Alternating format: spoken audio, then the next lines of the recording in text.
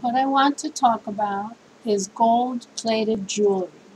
You don't need solid gold for jewelry.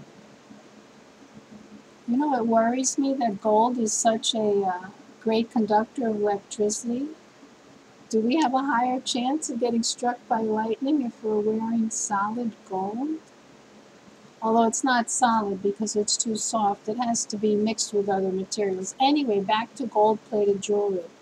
There's this place online where I get bracelets made and I have them put on it whatever I want. It could be a picture, it could be a saying, it could be a foreign language, anything you want. So it starts out gold plated. I'm going to show you a new one. Of course, the new one is very shiny. I save it for special occasions. You see? Now, it's gold plated. And I asked the lady who makes these, a very nice lady online, and she said there's brass underneath. So brass is actually copper and zinc. After a while, it starts to look like this. You see it's a little dull now?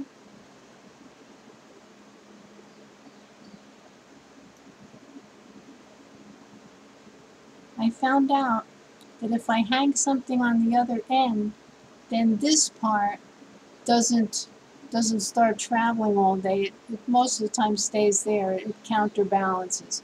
Anyway, back to the lack of shine on it after a while. Here's the new one again. So what I want to say is,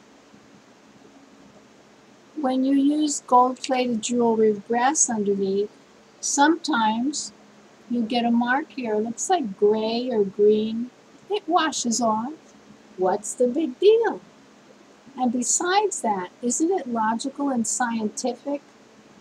Because our bodies actually need copper and zinc and contain copper and zinc.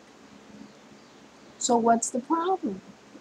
What if everyone was logical and scientific instead of just talking about science? I don't know. When I look at this, it just reminds me of nature and science. And I remember that there's copper and zinc underneath there. I guess most of the gold is gone anyway. And for religious people, there was brass in the temple, in Solomon's temple. That's a nice thought also. Think about it.